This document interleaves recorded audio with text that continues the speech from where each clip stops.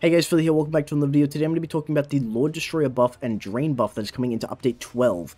So this has got announced yesterday, and unfortunately a lot of people are a little bit disappointed with the actual buffs that it is getting, myself included. I think that they're not really fixing the underlying problem with Destroyer, and they're sort of just padding it out a little bit. It doesn't help too much. I'm glad they are focusing a little bit on it, and they're looking at it and going, okay, this form does need a buff, but unfortunately they haven't really given it enough of an oomph or a push to really get it back into the main slot for everyone's abilities, which I think is really sad to see. But anyway, let's get right into this video. So in update 8.5, we all know that Destroyer was very overpowered, and it actually did need a bit of a nerf, right? It was very OP. In update 10, they released the nerf, and it was it was a titan of a nerf. It absolutely destroyed the ability. To this day, it's completely useless. There's no point in using Drain. There really just isn't. But anyway, let's talk about what they're doing currently to the form. So in Update 12, they released two buffs that are coming into the form. The first one is a range increase, and the second one is a cooldown decrease, which means that you'll be able to use the ability from further away, and you'll be able to use the ability more often. Now, you might seem like that's really good, but unfortunately, it doesn't really fix the underlying issues with the Drain ability. And what I mean by that is that Drain has a few issues, right? The first issue is that you can't use it on every boss in the game, right? There are so many bosses in the game that are skill immune to the actual ability, which means Jigray in the main world, Elmano and Veggie in the second Crimson world, and in the Droid world, the raid boss, Jigray X, and Kakarot, all immune to it. All completely immune, right? Which means you can't use Drain against all those bosses, and you may be like, hey, hang on a minute, those are all the good bosses. Yeah. So all the strong bosses in the game that you would need to use Drain against, right, you can't. It doesn't work, right? Which is obviously a little disappointing because you spend 2,000 Robux for this game pass and you can't use it against half the bosses in the game. Which is, yeah, it's quite annoying, I'm not going to lie, right? So let's talk about how I would personally fix this form. Now, I've come up with a way that would fix the form forever, right? Well, at least for a very long time. This would pretty much make the form scale in every update, which would be perfect for the actual form itself. But anyway, let's go over it. So I posted this suggestion that you can see on screen right now in the official Dragon Blox Discord group. I'm going to put the link to that group in the description if you want to join. I do recommend joining. It has a lot of news and it's just a good place to hang out, right? You can also go to the suggestions area and upvote the suggestion. Please do that as well if you agree with what I'm saying. Obviously, that just helps the owner see it and the game devs see it, which is obviously a very nice thing. So the first thing is, I said remove the lock on Lord Destroyer form so Drain can be used in any form. So this is something I've been trying to push for a while.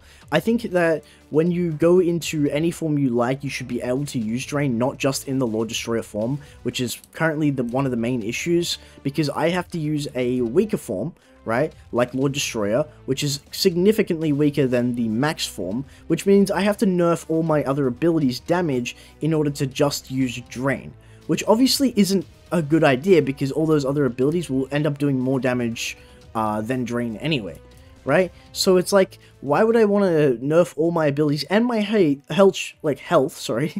my health and energy just so I can use Drain, which isn't that good, right? You know what I mean? This needs to be lifted. I think they need to fix it so you can use Drain in any form, and this would scale the form really well because every update they add new bosses and new forms and stuff like that. The new form would scale me better, which means Drain would do more damage, right? So you wouldn't need to constantly give Drain buffs every update to fix the problem. It would automatically buff itself because there would be better forms in the game that you'd be able to use Drain in, right? So that's one of the main issues I feel like need to be worked on. The second one on screen, as you can see here again, is keep the current two buffs that it's currently getting in Update 12. Just mainly the cooldown one, though. I feel like the range one isn't too necessary. If he wanted to get rid of that one, he probably could. But the cooldown one definitely needs to be in the game still. I've always stated that it did need a cooldown reduction. So 45 seconds is great. He could even buff that up to 50 seconds if he wanted to. Realistically, it doesn't matter. I think 45 seconds is fine, though. But anyway, the third thing I suggested was remove the ability Stun so bosses don't have skill immunity. So Drain stuns people, right? So it stuns like Psychic Grab and Meteor Crash where a boss will stop using their ability, right? this is obviously the reason why bosses have skill immunity, because, you know, you can't stun every boss in the game, right? It wouldn't really make sense if you would stun the Great Droid for some reason, you know, just it's a bit weird.